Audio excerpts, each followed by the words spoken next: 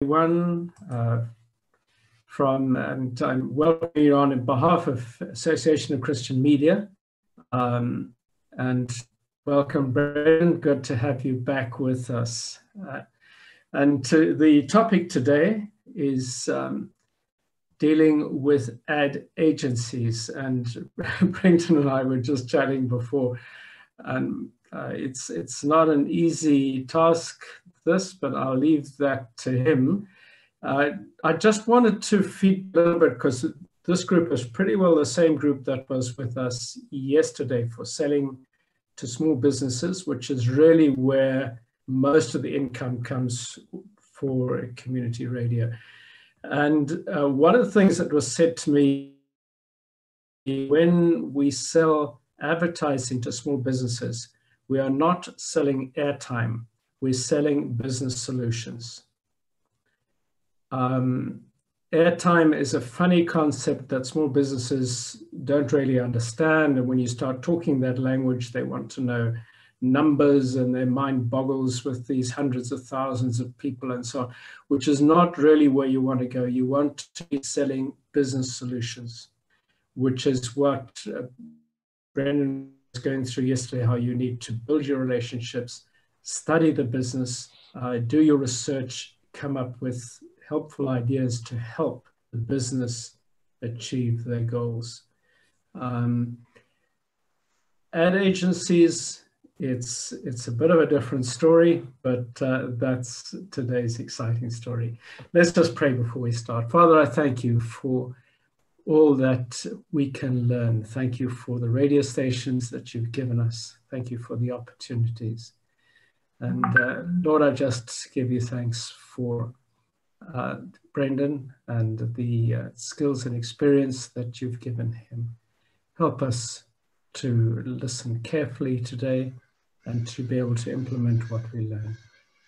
In Jesus' name, amen. Amen. And, over to Brenden. I don't think there's anyone new, but just in case, Brenden comes from East Coast Radio and inspires, I won't say drives, I'd say inspires the sales team at East Coast. Over to you, Brenden. Thanks. Thank you so much, Dave, and hello to everyone. Good to be back again. For those of you who are rejoining, I see some familiar faces, so good to see you back. For those of you who are new, welcome. I always say at the beginning that I love radio gatherings. I love radio people. I love getting together and sharing war stories and exciting stories. And we live in an amazing world, and it's such a small community. I had a meeting with a presenter of ours who's a legend in KZN, who left our station and moved on elsewhere and is coming back, and just picked up the conversation where we left off. And just there's this love for radio, which is amazing. So I love to be with everyone today. I hope you enjoy it. To touch on what Dave mentioned at the beginning, it is 100% right. Airtime is an internal terminology that we use. It's part of our radio speak and our radio language. We definitely shouldn't do that or have those kind of conversations with clients, because it does confuse them. We have to be careful that our language that we use internally is not something that we repeat when we go out and meet with small businesses that might not understand. And it's definitely, we sell solutions and we sell access to an amazing market. But today is about selling your station to ad agencies. That's our topic, and we're going to go into some details, some practical insights, and some tips for future, and also some basics, some understanding. I think the first thing you need to know is that I have not operated in an agency environment, but being at East Coast Radio for 17 years, I've worked very closely with my colleague who heads the agency division. I've worked with agencies and looked after agencies, so I have got experience.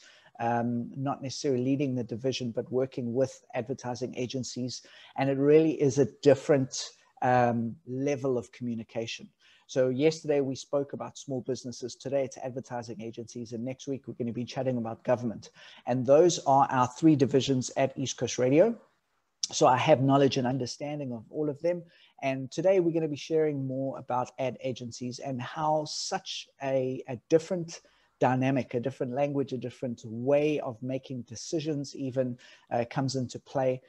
So I'm hoping to share some practical insights with you. If this is you and you are all dressed for business at the top and then very relaxed at the bottom, that is the way of Zoom these days and people working from home, etc. So if you're comfortable like this, good for you, well done. If you're at the office, then you're fully dressed, which is also good.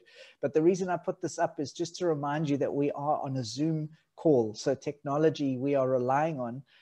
If anything goes wrong, please pop it into the group chat and either Dave or Natalie will sort it out. But the other thing I mentioned during these, and I always mention, is that interaction is my favorite thing. I love interacting with people.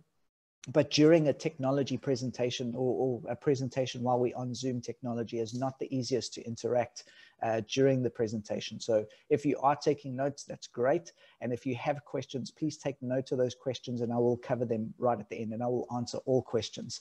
You can either put them in the group chat, or you can be very brave and unmute your microphone and we can have a chat at the end of the presentation.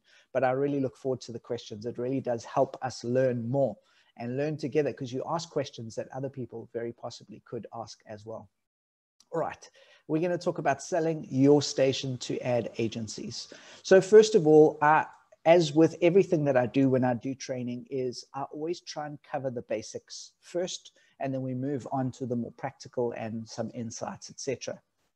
So there are organizations that deal with agencies on a regular basis, so you have a full understanding of what an advertising agency is and what they do. But just for the sake of anyone on the call, on the Zoom call, that might not necessarily know the details and the ins and outs, I'm going to cover some basics. So what is an advertising agency? So it's often referred to as a creative agency or ad agency. It's a business dedicated to creating, planning, and handling advertising and sometimes other forms of promotion and marketing for its clients. So these agencies may be hired to produce television adverts, radio adverts, online advertising, out-of-home advertising, mobile marketing, and even augmented reality advertising as part of an advertising campaign. But I think the name says it all. They are an agency that looks after advertising. Generally, they are independent. They are not part of the company, although there is a trend for in-house agencies, but we'll get to that a bit later. So I thought I'd just run through very quickly the history of advertising agencies, in that the first agency was in 1786. That is a very, very long time ago. And it's credited to a gentleman by the name of William Taylor. He was in London, and he started the first agency which looked after businesses within London. But as soon as the 1800s, there were other agencies formed that started to have an influence in businesses around the world. I mean, let your mind wrap around that. We're here in the year 2020.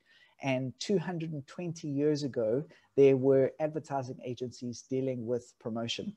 So we are in a game, in a business, besides just radio, I'm talking about advertising now, that has been around for a very, very long time. So there's a lot of learnings that have come through this process. It's grown since the start of that first agency in London. These are just some of the samples of the agencies that are out there that have won multiple awards. There are an estimated 550,000 advertising agencies around the world, which is mind-boggling. They do tend to get the lion's share of advertising spend as well. So that is because they deal really with the big clients, and we'll get into the reasons for that. So in 2019, this was the share of some of the top advertising agencies around the world. The top ad agencies contributed 60 billion, I think it's 60 billion US dollars worth of spend in 2019. 60 billion is a large amount of money, but global ad spend is in the hundreds of billions for the year 2019. Very interestingly, and it comes up a little bit later in our conversation, is the affinity of agencies for digital. So we are, as radio, a traditional medium, and so we have to fight a little bit harder to get our share of the pie. It used to be that TV and radio were top of the pile, and TV is still up there, radio is still up there, but digital is slowly but surely eating everyone's lunch money. the graph that you see in front of you, the black pillar is the total amount of digital ad spend, and the blue line and the percentage is the contribution towards the total ad spend across all media. And basically what it says is 2019 was the first year that half of all ad spend, we're talking hundreds of billions of dollars, half of all ad spend went onto digital. That is a huge portion. The challenge, and what skews that number slightly, is the dominance of Google and Facebook. And so they take a lion's share of that portion. Also, they don't declare all of their advertising revenue income. So it becomes difficult to track, but they are definitely the highest. Google, Facebook, and YouTube, which doesn't feature on that list there, and then Amazon and some others that we haven't even heard of here in South Africa. But I just thought that would be interesting to look at, because it is something that we up against. Touched on it briefly yesterday. Is this almost this desire to target digital advertising above everything else? So as radio, we have to work a little bit harder. From an ad agency point of view, for the most part, they look after the top tiers of the client pyramid. For it to be worth their while, they deal with larger clients because obviously they make more money from that. So the bigger blue chip companies, the banks and the large retailers, etc., sit at the top of that pyramid, and then next down from that. So that's what we call our A clients, or those big multi-million clients, which we would all love to have more of. And then the next tier is also taken care of by them. Some of the smaller agencies do take care of some small businesses, but generally they tend to look after the upper tier of the client pyramid. All right, so I thought I would share a little bit more about the types of advertising agencies, because that is another thing that's evolved over the years. And this is important to know, because if we're going to be pitching our radio stations to these ad agencies, if we're going to try and get clients from the ad agencies, we need to understand which of the agencies to speak to. Now, there's a lot here. In fact, there were a lot more than this, and I edited the list down. There was, I think, up to 18, but some of them were very specific and not so much in South Africa. But we have the full service agency. So they do everything that all of the others do. They do that as well. Media planning and buying agencies, where they literally just do media planning and they buy, and some of the smaller agencies will buy their airtime or buy their exposure through those media buying agencies. So they might not necessarily be involved in the decisions, they might just execute the actual bookings. Then there are PR agencies. Generally, those agencies get given a very small budget and they try and generate a lot of press, so a lot of publicity for companies, and those could be big companies, but their budgets are tiny. Most of the time, if you get contacted from a PR agency, it's because they want a free interview or a free exposure of some sort. They love approaching radio stations to get free exposure, and then if you try and secure any revenue from them, they say there is no budget. So those are PR agencies. And then this next section, number 4, has grown massively over the last few years. Digital, interactive, and online marketing agencies. I've put that all together because there are a lot of splinters that come from there, and digital agencies that specialize in particular areas. So you might get search engine optimization specialists, and you might get social media specialists, which has become a separate category as well. But digital agencies are hugely popular. Promotional and marketing services agencies, they deal a lot with activations, with promotion people and activating a brand at events, etc. Then you've got branding and identity agencies. They specialize in helping companies strengthen their brand, come up with logos, come up with brand strategies, etc. Design agencies and creative boutiques. So they help with the digital design. They might redesign a website, they might create the corporate image of an organization. Then social media agencies used to be part of the digital agencies, but they've separated, where social media, because it's become such a big industry, the social media agencies specialize. You even get some that specialize on one particular social media. There might be a Facebook specialist agency. There might be an Instagram specialist agency. And what happens is someone will work for an ad agency for a period of time. and believe that they can offer the knowledge that they have gained to other people, and they will branch off. So there are massive, huge, big ad agencies that take whole buildings, and then one person can leave from them, work from home as a single person, and they also calling themselves an agency and offering a service. So this is the range that you have to deal with. And companies generally tend to look at the size of the agency before they consider. So generally speaking, all of the really big companies that spend really large amounts of money, they would go with the bigger agencies.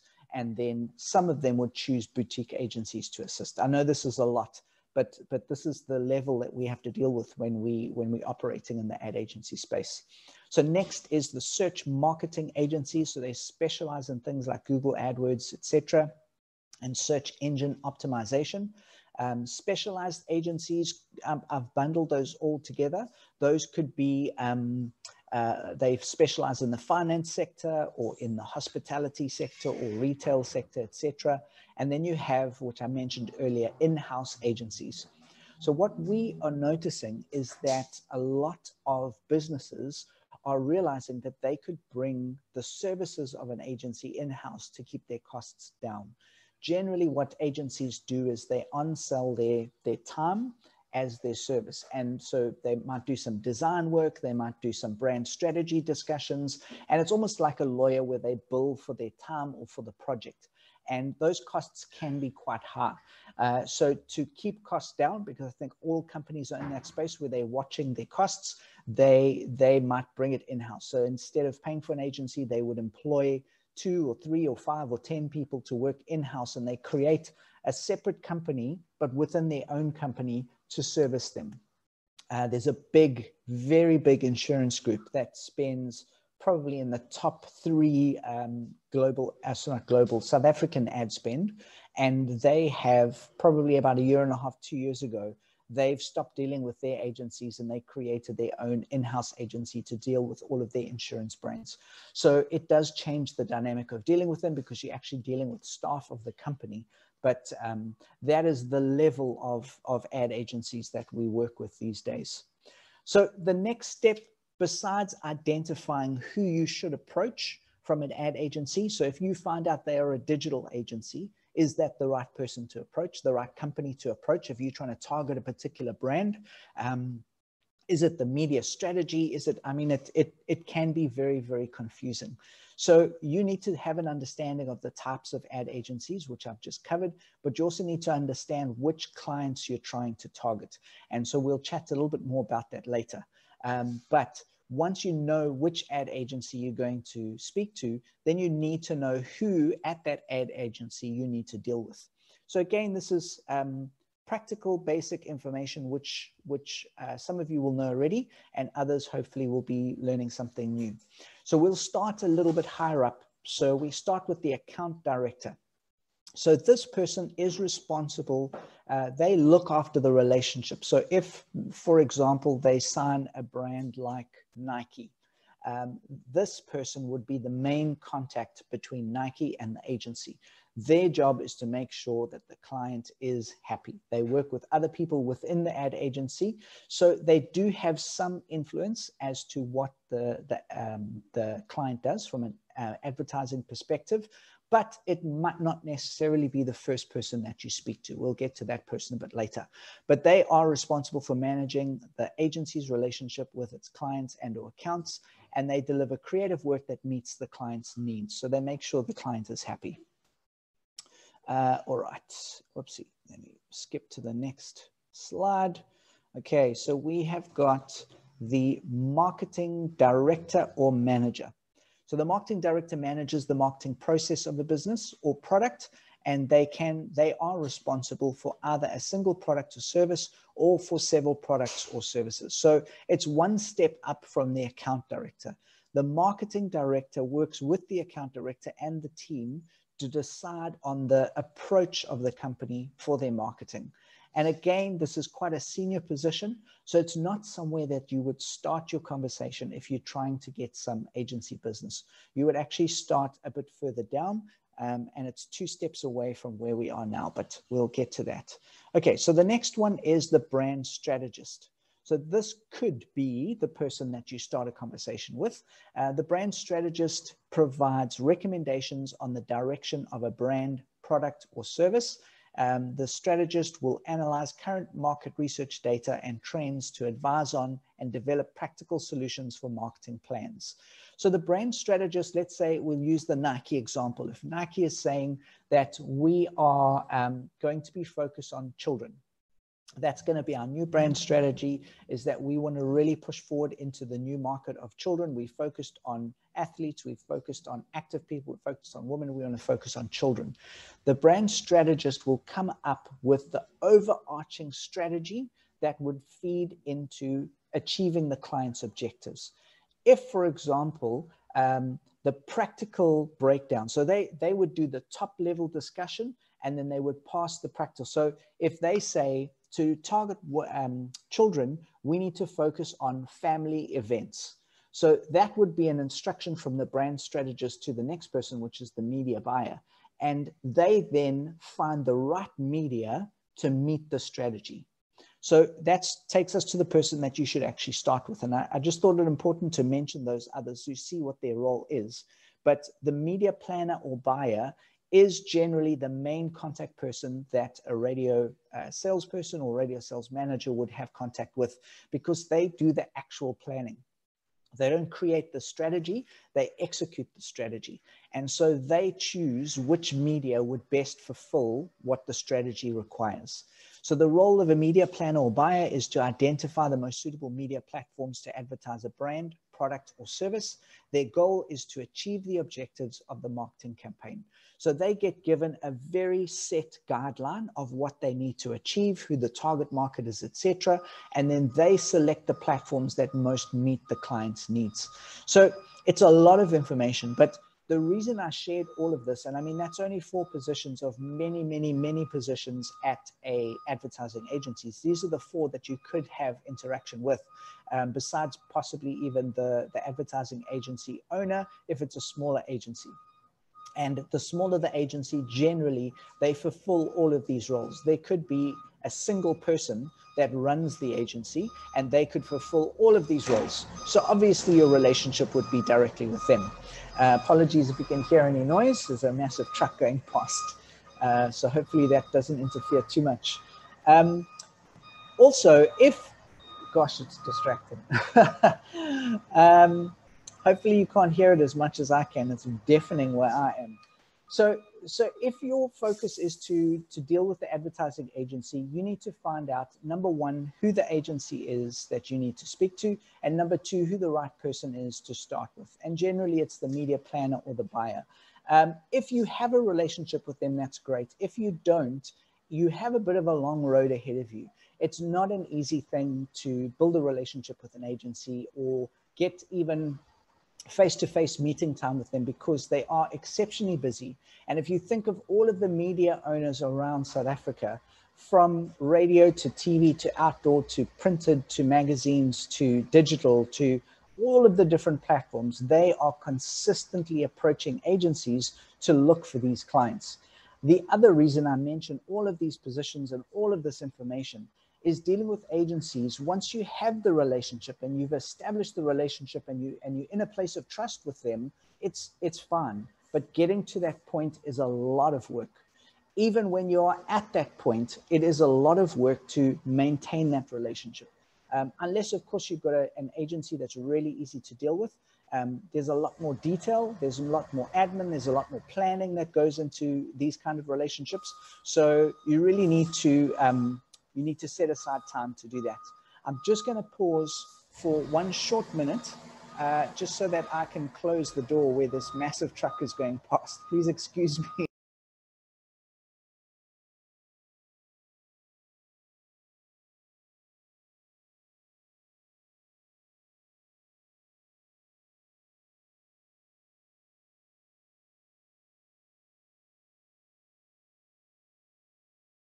Okay, it seems to have moved on. Sorry about that, guys. It was this huge big truck. They are retarring the driveway in our complex. And this truck, it sounded like it was in my living room area. I'm working from home today. So sorry about that. Okay, so moving swiftly on. Basically, what I was saying is that to deal with an advertising agency is a fairly complicated process to get up and running. I know we are all very eager to get big clients on board. I know we are all very eager to get big clients' budgets on board, but it's not an easy, smooth sailing journey. It's a long, detailed, complicated journey. So I hope I'm not scaring you away from it. I just wanted to give you a dose of realism to say that it's not an easy process. So, but let's follow this and let's go through the what's important to advertising agencies, because there's certain things that they really focus on. And if this recipe is not correct, to a point where they might not even engage with you, might not even entertain an appointment with you, like I say, because they get bombarded with so many other companies that come to them. So I just wanted to say that this information that I got here that you will see is gained from my colleague who is in charge of advertising agencies at East Coast Radio. So wherever you see a quote mark, I will make reference to that. And this is information that she has shared based on questions that I've asked her. And so I asked her, what is important to an advertising agency? So she said, agencies are all about data and insights. That's what drives all of their decisions. So the bigger planning agencies specifically are all about their tools, which for radio is Telmar. Those of you who know Telmar, and they rely heavily on this when selecting the radio station and creating their media plans. Now, she chats on the next slide about smaller agencies and their strategies. But if I can touch on Telmar. Telmar is, it's an international company based in New York. They provide a system with multiple tools that plug into the system that allows ad agencies to do research and to book campaigns. So let's focus on Nike as our example again. If Nike has said that they're focusing on children and on families, then they would be able to pull the data and the research from all of the media that they have in their system, and they would be able to choose which platforms will give them the highest quality exposure to the market that they are trying to target. Now, Telmar is purely based on numbers. So if they're looking at the highest exposure for the biggest numbers, that's going to come from, unfortunately, the biggest stations. So generally on Telmar, they have a top 10 that they work with, a top 10 in South Africa. So it's literally the top 10 most listened to stations. And they rank from top to bottom, obviously. And when they want to reach a large amount of people, that's where they focus. To a point where East Coast Radio has gone through some ups and some downs in our listenership, where sometimes we've been number 10 or number 9 in the country, and sometimes we've been down to 12 or down to 13. And can I tell you, for the big agencies, it makes all the difference. I mean, our listenership could be 1 million or it could be 900,000. And that difference could depend on whether we're number 10 or number 12. And it's a small difference in listenership, but a massive difference to these big agencies, where they will not select anyone for their big clients if they are not in the top 10. So it does make things very difficult for community radio who don't have maybe as big an audience as that, and you have more of a niche audience. You have definitely a great market to share, 100%. You have a niche, loyal listenership that will respond very, very well to messaging. And to get in front of an agency and share that and get their attention, I'm just going to be honest and say it's really difficult to do, because if you're looking to get money from one of the banks or one of the telecommunications providers or the insurance companies who are traditionally the biggest spenders, they program according to mass. They want to reach as many people as possible. So unfortunately for the bigger agencies, it's not as much of a reality. That said, there are big agencies that also deal with niche clients that look for specific target markets. And I think that's an area that community radio and some of the smaller radio stations will also have an opportunity to carve out a space. So I mentioned yesterday that the trend now is to focus on unique, smaller, I'll call them boutique audiences. I mentioned yesterday that a medical aid provider in South Africa was one of the big sponsors of our largest event, which had 31,000 people, and they sponsored it for 7 or 8 years in total.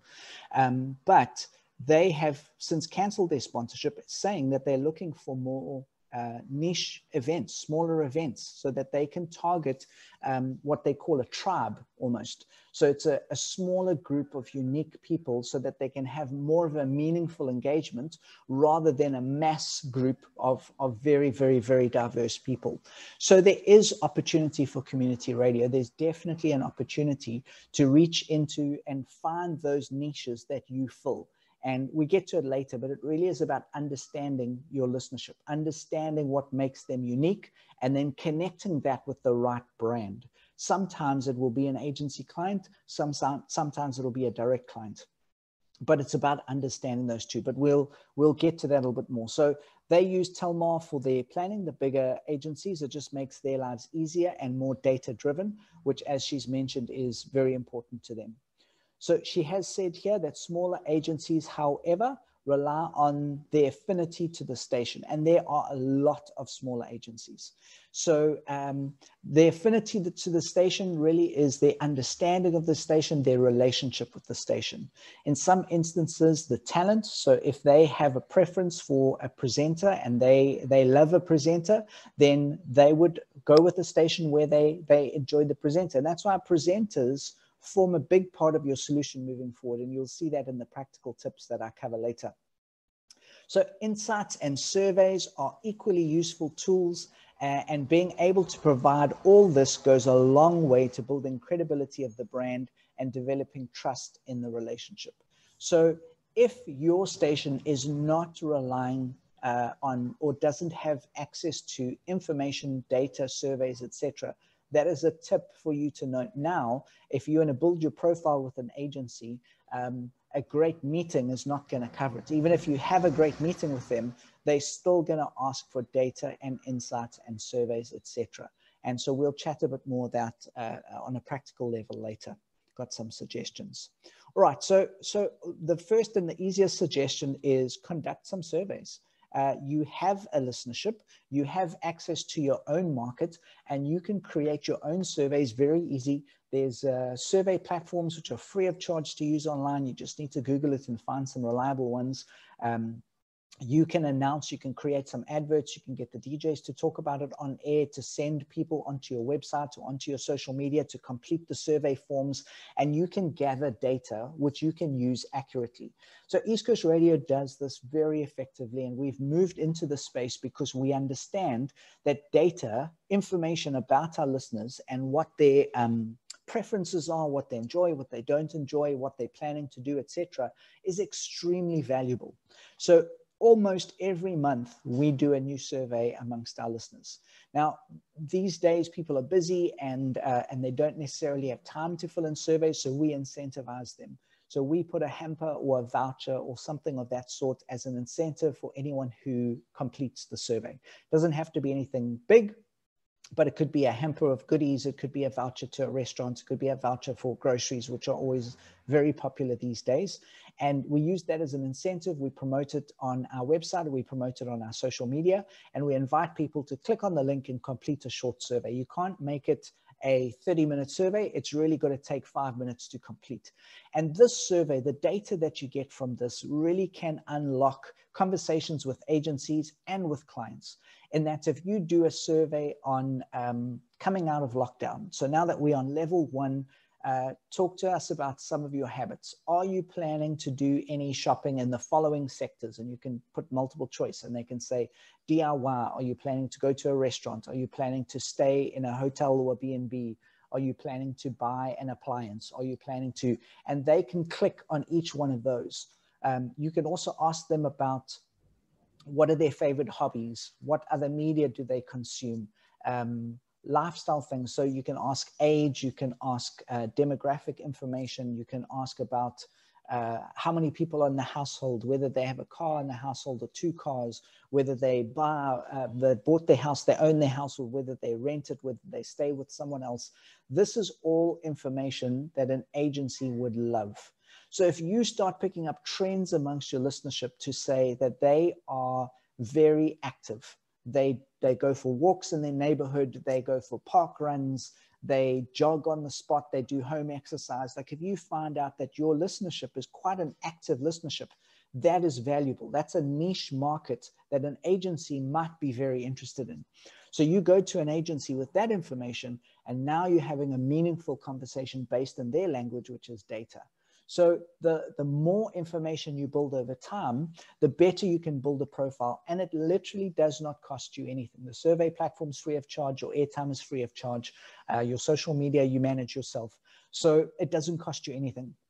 Take a little bit of time to build up a series of surveys, but that's what we've done. Like I say, we do one a month. We try not to bombard the listeners with it too much, because then the return rate is a bit lower. But obviously it's data that we could use. And then if you find out that that health and wellness is a focus, then your approach would be to go and approach health and wellness clients. And you say, hey, we surveyed 1,000 of our listeners, and 80% of them said if they got a good deal at a gym, they would be keen to take part. Now, that's information that will help a small business owner or an agency to segment for their client. Because at the end of the day, the agency is a middleman. Agency is a middle person between their client and their objectives and the access to the market. So if their client comes to them and say, we're looking for active people who are going to buy our product, they then look for platforms with active people. And now you're not a radio station. Now you're creating access where 80% of your listenership is interested in active. That's access to a market. And now we can draw the two together.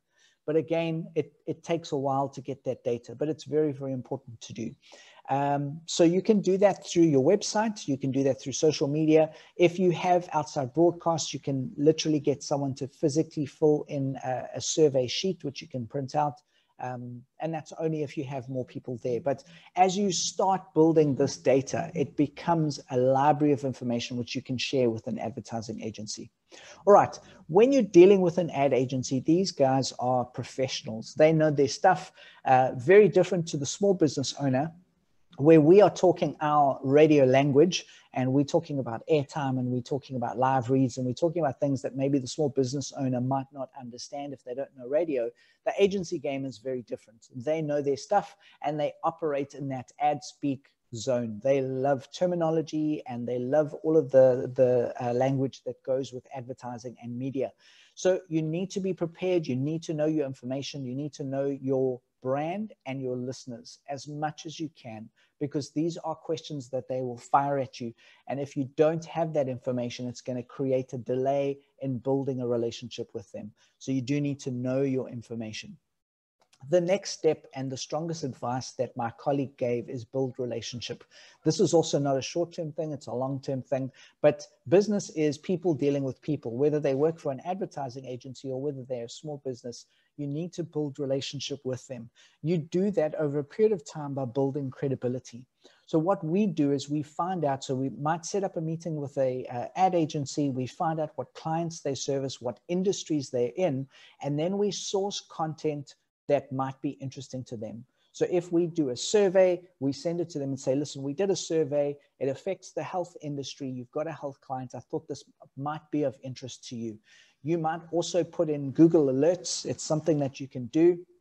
You can Google how to put in a Google Alert, but basically you put in a search term that anytime there's news that comes out that contains that search term. So you could say, health and wellness events, Pretoria. And anytime something is posted about a health and wellness events, Google will alert you. And so then you could take that information. If it's relevant, you could forward it on to the agency. And you could say, hi, I came across this article. I thought it might be very useful for you or for your client. And so in that way, you're building yourself up as an expert, as someone who understands business and understands the industry of their clients. So it's a great way for you to build a relationship. Agencies, relationship is key. Very hard to get in, very much blocked at the beginning. But once you get through, you've really got to try and build that relationship. So I've said here, know your strengths, but it really is about knowing your listenership. What makes you unique as a brand? What's make your listeners unique? And you'll get that through your surveys. And then not only that, how can you add value? What are you good at? You as an individual and your personal brand, but your radio station, what are you good at? Do you have the most amazing outside broadcasts? Do you have presenters that are phenomenal at interviews? Do you have social media engagement that is amazing? You post something and you just get lots of comments and shares and engagement. Find out what your strengths are and develop those strengths, because it's something that makes you stand out and it makes you unique. And we call that obviously your unique selling proposition. So in and amongst all of the other radio stations and all of the other media owners that there are thousands of in South Africa, how can you stand out? And again, I'll always say it in the two levels. You as an individual that are listening to this now, you as your personal brand, how do you stand out? And how do you make your radio station stand out? And those two things work together. One of our breakfast show hosts spoke to our local cricket team, the Dolphins, and she said something which was so amazing. She said that your first name is, speaking to the players, your first name is your first name, and that's your own identity. But your surname is shared. Your surname is Dolphins. So she was talking about having a personal brand as a celebrity cricket player and having a parent brand, which is your business. And so I would say the same thing to you as a person at a radio station, is that you have your personal brand, something that you're known for, and then your radio station needs to build and develop their brand and share what they are famous for. And those two things need to work together. And when you're approaching an ad agency, that synergy will make you stand out more. So as a personal brand, are you always on time? Are you always dressed well? Do you come with a gift? Do you have a sense of humor? Do you have insights into industries and tips and practical information that make you stand out? Like, wow, I love it when that person comes to meet with me because I always gain some new information. And then I love dealing with their brand because they have such a deep understanding of their listeners, and their listeners are so engaged and active. Now you're building something that's going to be memorable in the mind of the agency person that you're dealing with. So it takes time. It's hard work, but it's something that you can work at. All right. So we've been very theoretical. We can go a little bit more into practical, some practical tips. Some of these come from my colleague, and it's just her insights into, she deals with advertising agencies day in and day out. And I have to mention that when she started at East Coast Radio, she didn't get any of the big agencies. She started in sales and she looked after the tiny little agencies that had next to no budget. In fact, the commercial manager at the time called her the rats and mice salesperson, because she didn't have great clients. But through a lot of these kind of practical tips and through building relationships, she built exceptional relationships with those smaller agencies and then got bigger agencies. And now she looks after, I mean, she's in management, but she still looks after some of the biggest agencies in KZN with the biggest spend. So these are some really good tips. All right.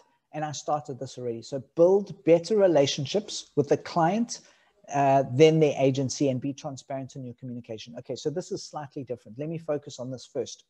So the ad agency, like I said, is the middle person, almost the gatekeeper to get to the client. But what she's saying here is you need to build a relationship with the client as well. This is a fine line. You have to be so careful.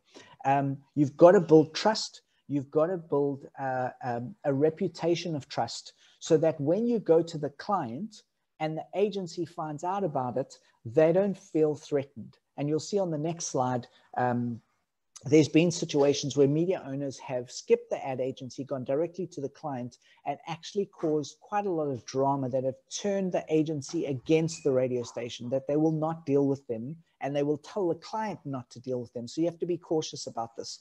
This tips relates once you have an agency relationship that's strong, then you should also build a relationship with the client, with the permission of the agency, and those two things work together. So she said, where possible, include both parties for lunches. It would also be communication, invites to the station, etc., etc. The agency needs to trust you implicitly, because most, if not all, have been burned by a media owner who, quote unquote, stole their client. So an agency feels, if you go directly to the client, the agency feels that you're going to get them to book directly with you and cut them out of the loop, that they are not seen as the expert. So you have to be cautious of that. So start with the agency relationship. Once you build that and that's strong, then with the agency's permission, you include the relationship directly with the client. And we'll get to another point that relates to that on this slide. So if you are pitching an idea to the client, her advice is always pitch the idea to the client yourself. You know your brand, you're passionate about the idea, you will do a way better job than the advertising agency will. This is the challenge of the relationship though, because to get access to the client, you need to build trust with the agency. This is a long game. It's not a short turnaround thing. But when you do that, instead of sending a proposal through to the agency and trusting the agency to go present it to the client, her words herself, the agency will never do it justice. They'll never do as good a job as you as presenting something that is your concept and your idea. So that is an advice that you really need to take to heart. Unfortunately, agencies are bombarded with information. So you could share 100% information of a great concept and idea, and your survey information is there, and only 5%, if that, might make it to the client, which is not always the best way to go. Obviously, it'll be watered down and lost. So you don't want that to happen. But it starts with the agency relationship. Build a relationship with them, build a trust with them, and then you will move forward. She also said, as part of her practical tips, always make sure you've identified the decision makers from the influencers. Sometimes even ad agencies have zero influence, hence my first point. So what that means is you could be going to meetings at the agency, you could be presenting your surveys, you could be having long conversations, and at the end of the day, the person that you've been speaking with and building a relationship with has zero influence on anything that happens on that account. So you are, in effect, wasting your time, which is obviously not great. So you need to make sure that you understand who the decision makers are and who the influencers. You still need to build relationship with the influencers because they influence, but make sure they are an influencer, not someone who has no input whatsoever. That's very important. Okay, the last practical tip here speaks more about the items that you need to have, your tools that you need to have when it comes to speaking to agencies. So she said here that you need brand or marketing collateral. So what that means is your radio station, the logo, the information on a physical object that you can leave with them. So one of the things that she told me is that agencies love to get schmoozed. Now it's a very slang term, but they love to get loved, if I can put it that way. They love gifts. They love free stuff. They love you bringing them coffee or a muffin, or that's unfortunately the media owners play that game. They buy them gifts and they do all sorts of things. So you've got to find a unique way. Again, remember your personal brand and your station brand working together. How can you translate that into a physical object that is going to remind them of what makes you unique? So you need to think quite carefully of that. I mean, I was thinking, it might come up a bit later, but I was thinking of some of the radio stations that are on, like Groot FM is obviously big.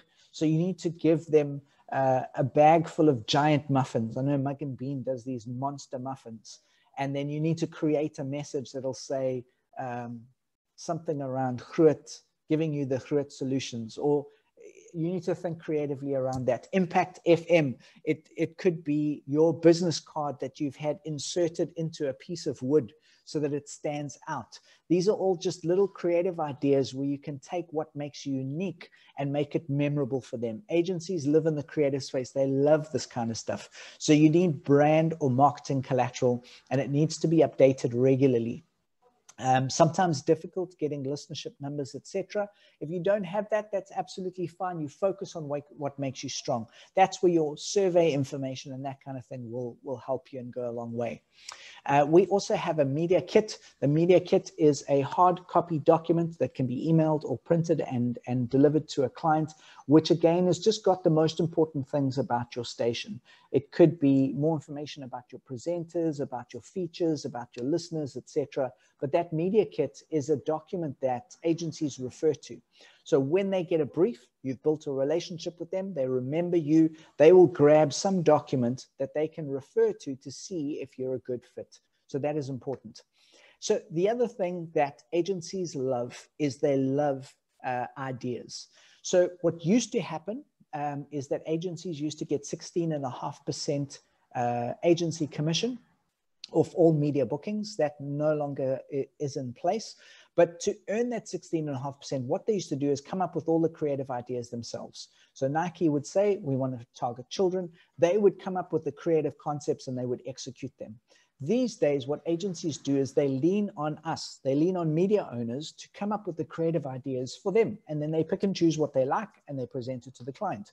So if you are constantly, if you've got creativity within your team, you could set up a brainstorm. You could have a group of people, including a presenter, the program manager, your copywriter, whoever, in a room thinking of a particular brand and coming up with creative ideas, and keep a steady flow of concept proposals going to them saying, this is what we could do. We've got a big walk coming up and we're going to be broadcasting from the big walk. So we came up with an idea of doing a live activation of a health product.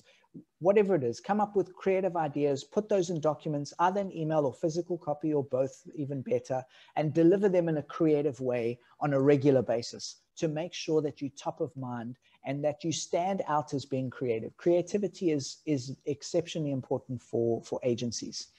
And then obviously, if you have access to listener demographics and psychographics, that's another thing that's very, very important to them. All right, so I did mention this earlier. 50% of all ad spend last year was digital. Agencies love digital. So we can't always fight against that. We can't say, oh, well, choose us over digital.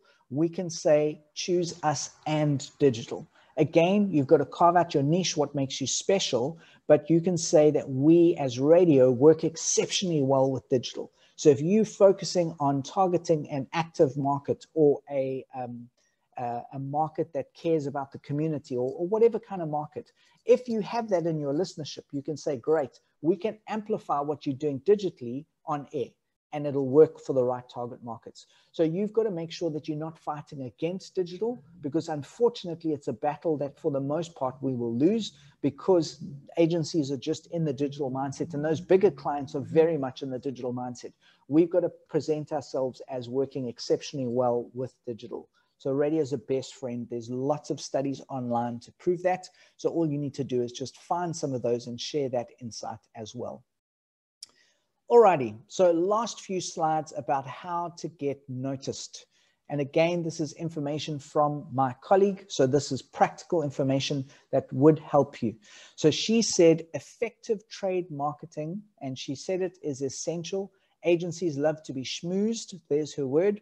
They love lots of gifts, but they also like lots of interaction.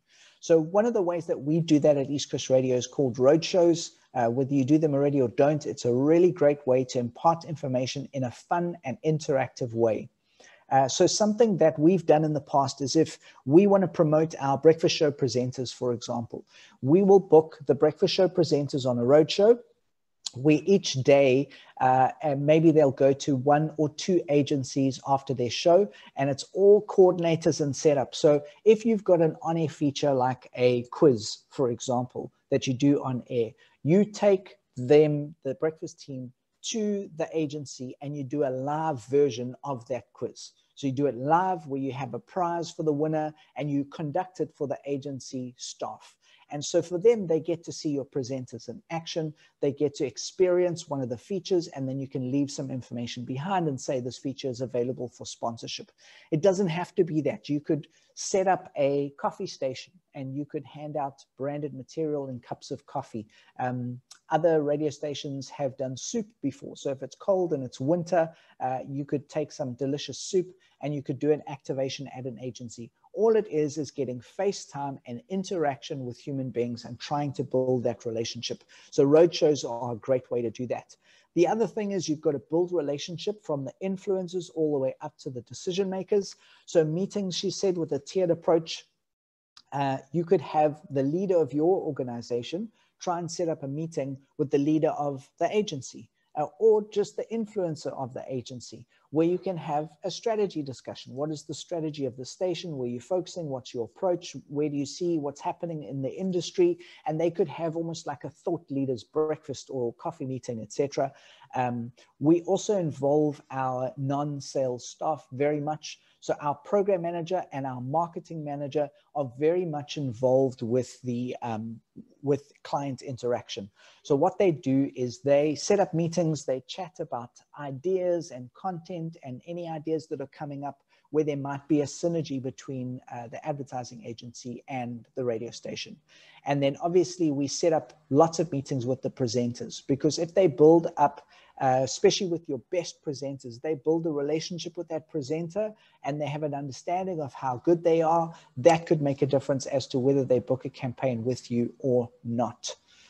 And then we on our last few slides now. So brainstorms are also a great way for key players to engage with the collective, demonstrate creativity, and unlock sales opportunities. So what we do is we set up a brainstorm with the agency. So we invite, say, the media planner or the brand strategist. Then we have our program manager, our copywriter, a presenter, the salesperson, the sales manager, and we throw creative ideas around about a brand. So if their brand is Nike, I've used that example, you can throw ideas. What about if we do this? What about this? What about this? And again, it's highlighting your creativity. But obviously you've got to put your best creative minds in the room, because you're under pressure to come up with great ideas on the blink of an eye. So that is something that can work exceptionally well, because if you work with them to come up with a great idea, there's a very good chance they'll execute it on your station. They might execute it on other stations as well, but at least you get a slice of the pie. Something else we do is we give monthly mailers with data, insights, and/or opportunities. So I'll cover that part of it. So it's just an email with a little piece of information that they might find interesting. We might get our latest survey results, and we would say our latest survey results are in, and 60% of all of our listeners are going to purchase something that is DIY related in the next month. If you want to find out more information, click on this link or contact your account executive. It's just giving them data that they can tap into. They love that data, but it also opens the door for any opportunities where they've got clients in that zone. The next thing is, she said here, attach a question and make it a giveaway to ensure they take the time to go through it. They're competitive and they love free stuff. So you could say at the beginning of the mailer, answer the question at the bottom of the mail and you stand a chance of winning a coffee hamper from our radio station. And so they will read the content and make sure they absorb it, and a little inexpensive, thoughtful gift. And then they'll answer the question and make sure that they remember the information. And also it's just fun. It's something different. Instead of just sending reams of information, you make it interactive, and that you make it a competition. Okay, last tip, and then the last two slides and we are done. So regular visits are essential, she said. Another thing that's essential, but to see different planners, buyers, so that your visibility is high, but you aren't bombarding everyone. Most agencies have got multiple planners, multiple buyers, multiple strategists that all handle different accounts. So try and set up appointments and build relationships with each person. And as you're doing that, you're building your profile, your personal brand, and your station profile, and your awareness. So you become top of mind when they have campaigns. The other thing that we do is what we call pop-ins. You might not necessarily set the appointment, but you might just pop in and say, is so-and-so available? I just want to drop off these 3 muffins. She mentioned she likes blueberry, and I was going past a bakery and I thought I'd drop off these muffins for her, just to show that you were thinking of them. You could be dropping off a calendar or updated survey results. So we call them pop-ins. They're just like your friend would pop in and say, hey, I just wanted to say how you are. I'm not going to take your time, but I just want to say how you doing. And those are ways that you build relationship with the clients. All right, last 2 slides, as I mentioned. Oopsie. The first is creativity. I've mentioned this before. If you have creativity in your organization, you need to highlight it. Creativity is the lifeblood of an ad agency. They love creative ideas. A creative idea will get their attention, will open the door to a meeting. So stimulate creativity in your corridors and your passageways. Once you get to an idea that you have spoken to multiple people and they say, wow, this is a great idea, then you go forward with that. But you've got to encourage and inspire that creativity in your organization. It makes you interesting and it makes you memorable to an ad agency. And speaking of creative ideas, these are 3 ideas that we came up with to get our foot in the door of a client or an ad agency that was being difficult and blocking us. So the first one is, there was a TV advert that said, I love you so much, I would give you my last Rolo. So what we would do is we get a pack of Rolos, we would carefully and with hygiene practices take all of the other Rolos out, and we put it into a box, and we put a note inside of it and deliver it to the person, and would say, we would give our last Rolo to have a meeting with you. Please expect a phone call tomorrow to choose a date and a time. Then the next one was, we take a doll arm and a leg. You'd have to buy a doll and take the arms and leg off. It sounds a bit gruesome, but there's that old English saying, we give an arm and a leg to have a meeting with you. So that's another just foot in the door. You could put a foot in a door and you could say, I'm trying to get a foot in the door, etc. These are all ideas that are quirky and fun, but I promise you the agencies would love it. And then the last one is for a bigger client. We get a little cooler bag and we put some, it doesn't have to be expensive. It could be a little packet of nuts, and it can be a muffin, and it can be some cheese or a fruit or whatever, and deliver it to them at lunchtime. And then you say, the note will say, there's no such thing as a free lunch. Hopefully this can secure us a meeting with you, or someone along those lines. So these are quirky little ideas that we've tried that have worked exceptionally well. If you execute them with class, it really gets people's attention.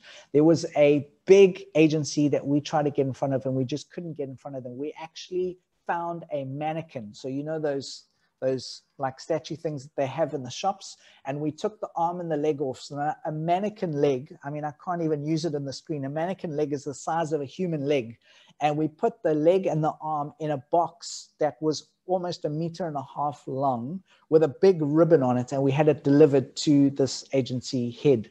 And he was so blown away that he picked up the phone immediately and phoned through to the organization and said, this is phenomenal. You guys are amazing. Come and see me tomorrow. So creative ideas open doors to agencies.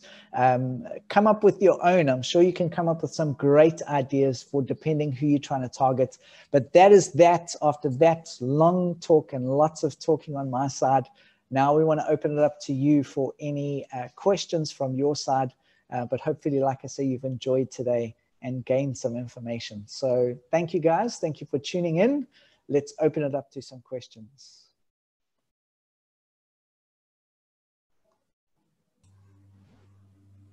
Great. Thanks, Brenden.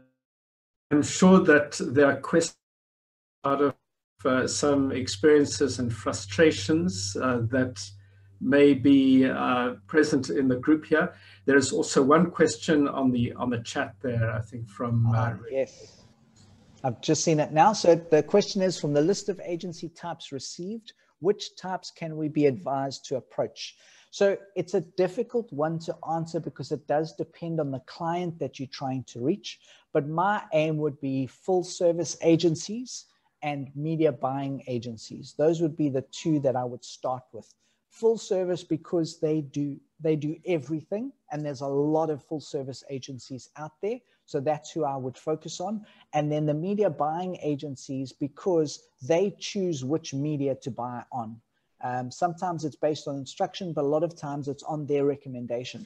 So they have a stable or a library of media that they book on. So they know if we want to aim for women between 25 and 35, we go to these platforms. If we want to aim for mass market, we go to these platforms. So those are the two that I would start with. And if you don't have a specific client in mind, you just want to build relationship with them, use some of these strategies that we've covered here. And that would just get the foot in the door to start a conversation, to build your profile and let them know what it is you can do and what it is you offer. And through that regular contact, you'll get a foot in the door, and it might be a small client to start off, and there'll be a booking. And then you just super serve that client, super serve that agency, and that will buy you credibility to get more exposure and more coverage.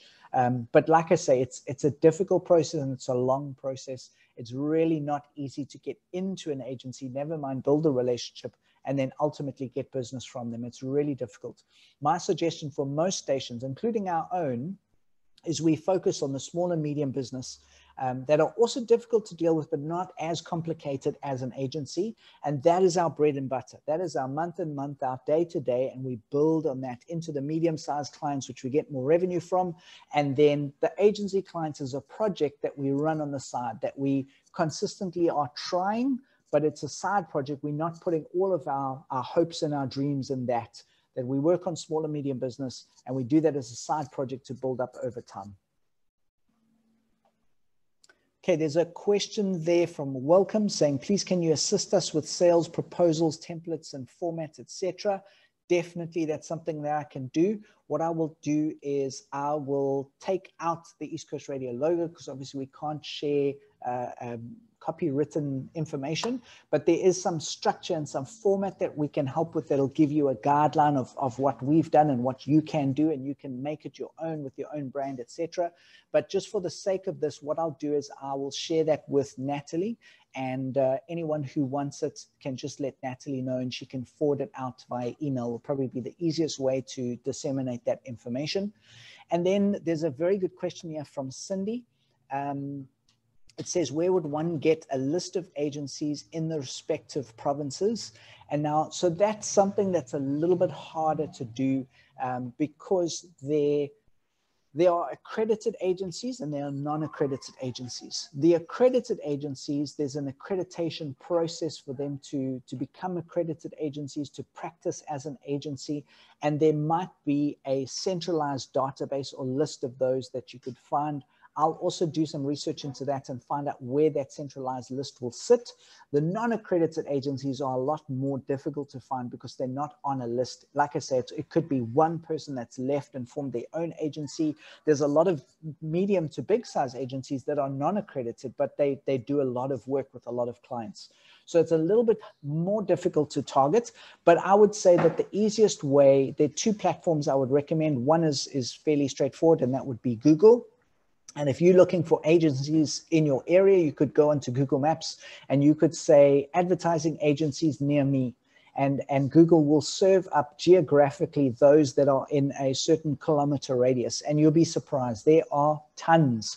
The other platform that I would recommend is LinkedIn. And you could do also a geographical search, or you could just do a search based on advertising agencies South Africa, and you'll get a list of promotional agencies, and then you can choose which ones are best from there. But I will do some research to get a list of accredited agencies. And again, I'll share that information with Natalie so she can pass it on to anyone else. There's a hand up there from Pagamani awesome. Kwezi. Yes. Pagamani, maybe you can unmute and give us your question. Yes, please. Can I speak? Greetings. Hello, how are you? Yes, you're speaking to Pagamani's colleague here, Nospue Butelezi from Radio Kwezi. Awesome. Good to speak to you. I might not hear you clearly because of the difficulties with some our machines here, but what I want to know is that how do we deal with agencies that don't pay us in time, that keep on sending us adverts to be aired, but they don't give us money in time? Agencies that we still have payments that are outstanding since 2017, but they still keep sending us things to be aired. What must we do with such agencies? Must we keep our relationship going, or we must just stop and include and involve law in that? What must we do? Yeah, so it's a very sad situation. Unfortunately, it's amplified, I think, by the impact of COVID. And there's a lot of companies, including ad agencies, that have been hit quite dramatically. But I do have to say that at some point, you're going to need to draw a line. We understand we want to maintain a good relationship with the ad agencies, and we want their business. So we want to keep them happy. But good business means mutually beneficial. And so if they are receiving the benefit of advertising, but they are not paying for it, it is not mutually beneficial. So what I would recommend, my favorite thing to do whenever there's a difficult situation is to set up a face-to-face meeting, or at very least a Zoom call like this with your contact at the agency, or even better, someone more senior at the agency, where you go to them and you have a really positive conversation in the lines of, we love doing good business. We love working with agencies. We love working with you, but we unfortunately can't continue to flight adverts free of charge. And when there's no cost, we need to, number one, recoup the costs of the advertising that has been received. And number two, moving forward, unfortunately, the payment will need to be an upfront payment. Most of these agencies these days, since the loss of agency commission, most of these agencies are on retainers, or they charge their clients upfront. So they receive that cash and then they use that cash to purchase media at different places. So it's not to say that they don't have the money, it's just that they've probably allocated it elsewhere. So it unfortunately will not be an easy task to get that money back.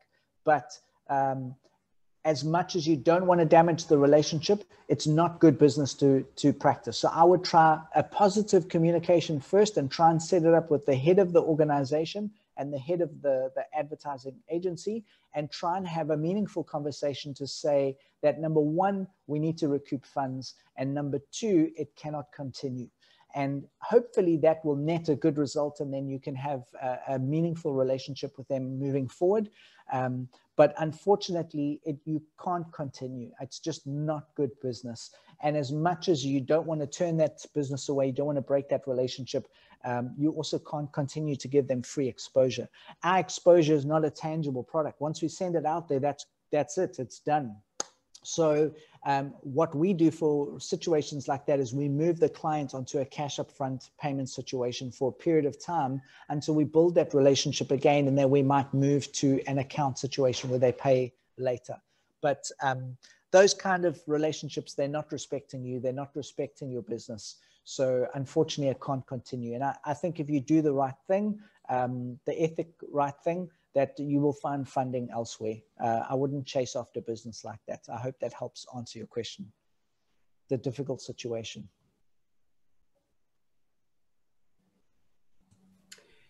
Great, thank you. I mean, the other question, Brenden, a number of the stations represented here are in rural areas, small towns.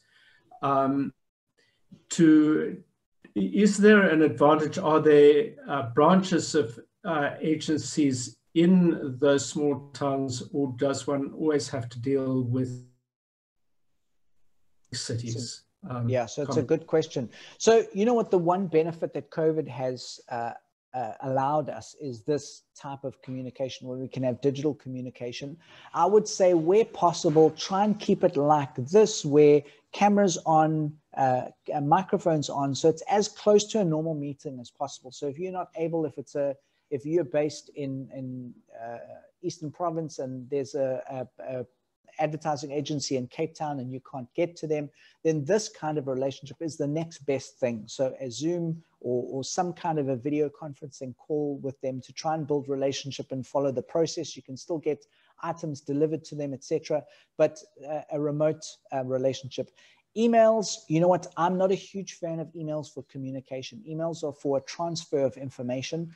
You're not going to build relationship on email. It's a tool that can pass information on. It's really not a great way to build relationships. So this kind of a thing, you can start building a relationship if you can't have a face-to-face engagement, and then share information via email after that, and share information if you deliver certain things, etc. But yeah, if you're limited geographically, then you need this kind of a platform. Even a telephone call is a much better step than so you make an appointment, you carve out time in their diary where you set an appointment for a telephone meeting, and then you can attempt to build relationship from there. Great, very helpful. Any last final questions before we close this meeting? Okay, so there was a question in the chat, but I think I've covered it in the previous question. It says, good day, agencies who battle financially and battle to pay you as the station after you service them well, how do you handle? be understanding or look into terminating the agreement. So I think it's very much the same thing. I think as any business, we are desperate for business. We're desperate for ad spend. So we'll almost do anything to get them on. So back to my original point, you can, for a period of time, you can deal with it and you can take it that they might pay you on 60 days or 90 days or 120 days. But if you have confidence that they're going to pay, then that kind of thing, it's not great business, but it's worth your while. If you know, and you can even set up an arrangement where you say, listen, we're going to pay you on 120 days. And if you're both in agreement and they stick to that agreement and you can afford to do that, then 100% do that. A lot of companies would appreciate the opportunity to pay much later, especially events, sale promotions, this kind of thing, where the client makes the money after the fact and potentially the agency makes the money after the fact. So it can work if they stick to the arrangement. So I don't mind delayed payment terms. What I do mind is people who don't pay. And at some stage, you've got to draw the line. But you start positively. You try and have a decision maker to decision maker conversation. If that doesn't work, you try and have an email conversation just to capture it in writing. That's slightly firmer. And then you have a slightly more direct conversation and saying, listen, this is not right. We have provided a service and a product to you. You haven't paid for it. So we're going to attempt to secure that money back. And unfortunately, we can't do any more business with you. But the more you build your profile and your listenership, etc., the more they're going to miss out on access to your market. So that will feed into that. But you've got to draw the line somewhere. Great. I think that this has really been a very valuable session. And thank you so much, Brenden. Next week, we're back again on Tuesday, 11 o'clock. And we're looking at getting money out of the government, which is another, the government provides a lot of money one way or another for especially community radio, but also commercial radio. And it's a different way of working again, and we're going to learn more about that next week. Look forward to being back. Great. Thank you so much. Thank you, Dave. Thank you, Natalie. Thank you, everyone. Have an amazing day. Bye, guys. Bye.